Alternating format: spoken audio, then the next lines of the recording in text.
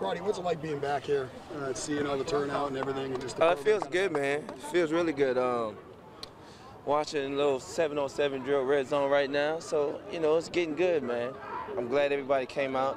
We're gonna have a good time watching these guys, and I'm just happy the program's back. Overall, and people are out here and supporting it, and we're gonna get better each and every year and try to get our program back to where it used to be. As you watched from Atlanta, did you ever think this day would actually come? Yes. I've been in contact with the AD and Coach Clark and everything. So they were trying and pushing and moving and trying to get the program back, and talking to a lot of good people around the community, and getting help from everybody. So they were headed in the right direction a long time ago. So we knew it was gonna get back. We just wanted to make sure everybody was on the same page and get rolling and do it the right way. It's got to be tough. I imagine it got to be tough living in Atlanta after the run you had. Yeah, it's a little tough. It's always tough when you spend your whole career someplace, and then you have to find a new home. So that was tough. That was a tough situation, but I've moved on, and I'm enjoying my time at UAB today, and then next week I'll start my journey and start getting ready to play for another team. What are your interests? Me and my agent's been talking to a lot of people and things like that, but it's such a long process, man, from this point on.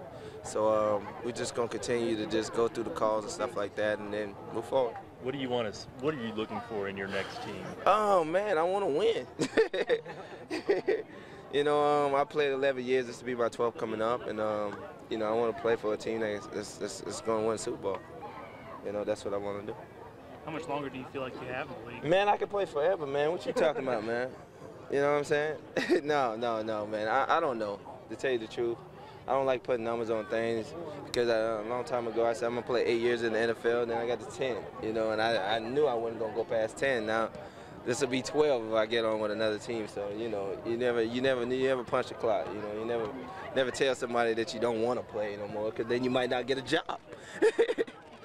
Is it? I mean, I'm sure you've had this for a while, but is it one of those things where you feel like you really are the guy representing UAB at the NFL level? Do you feel a sense of responsibility with that, and how much are you aware of that? Yeah. I totally do, because I always tell people where I went to school and things like that, and shout out UAB and things like that. So it's good, man, and that's why I got to stay in the league, because if I'm out of the league, then we won't have that many more representatives. You know what I'm saying?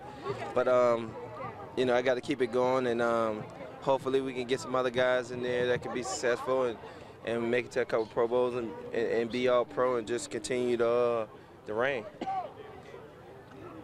We good? Good.